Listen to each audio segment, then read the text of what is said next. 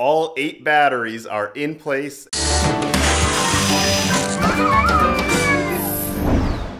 These 4 batteries are all done being wired. Right here, those are exactly the way I want them. So they are ready to go into this big rack. Now as you can see, I got the bottom 4 in the rack already. So I gave up on the idea of trying to kind of shimmy these things up the ladder, like maybe one step at a time and then slide it in. So I'm going to try to rig something that hangs from up there and I can pull the batteries up. Because I'll be lifting this battery up, I need to figure out where the center of gravity is. I laid down a steel pipe on the concrete floor, and so now I can roll the battery on it. Now there's a big giant aluminum heat sink under this, so it's not actually pressing against the cells of the battery. So somewhere right in this area.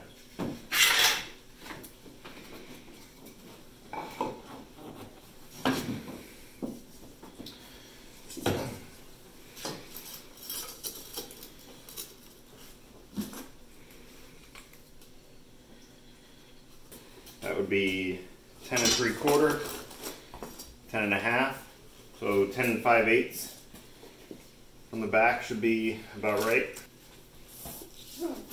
When I build the platform that this will rest on, I want the hoisting point, the lifting point, to be lined up right here with center of gravity. I made a line up on the loft which corresponds with the center of this rack. This is the carriage I threw together to hold the batteries. So I'll be able to lift from this pulley up top to the beam. The electrical tape here is just to keep this ring from sliding back and forth on the steel pipe. The steel pipe is held in place with a couple of bolts going through it. And it is a thick steel pipe, so it's not going to bend on me. The plywood, I actually had to notch to fit around the upper beam. And all the weight is transferred down to the 2x4 frame, which is on the bottom. So this thing is really plenty strong, and I even made the 2x4 frame stick out a little bit on each side, and that's so that I can add additional supports as I go up to help support this while I slide it off. But now I can line the modules up with the center of gravity right here, and I think this will work well to lift them. It'll certainly work a lot better than just trying to tie some straps around the modules and lift with the straps.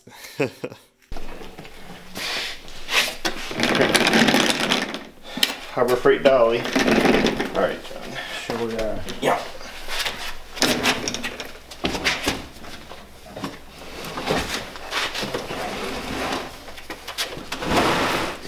Are you? I'm good. Okay.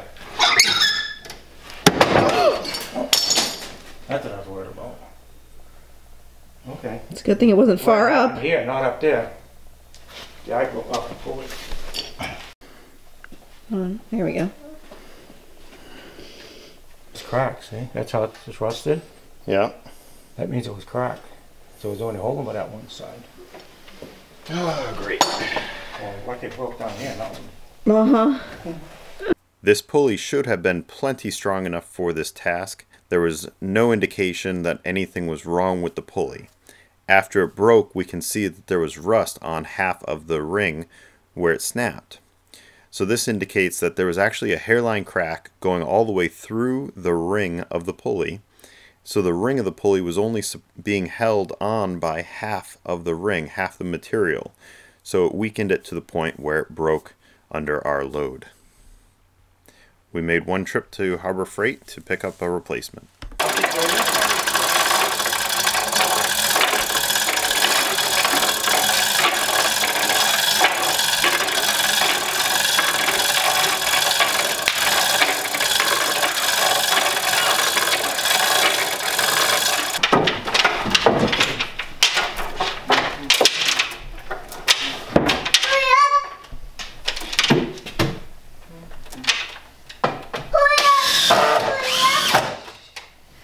Screwed on,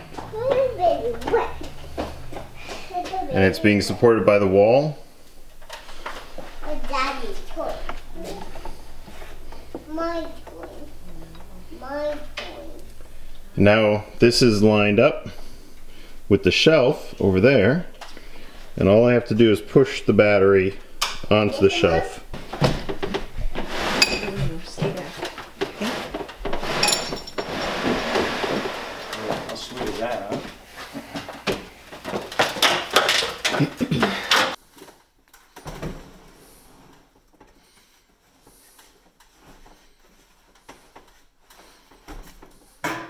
Almost there. Hitting over there. Ah. Pull it towards you.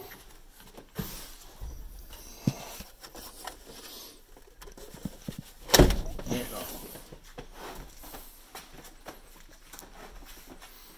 Nice job. The tower is done. All 8 batteries are in place and ready to go. I'm going to be wiring these up in some future videos.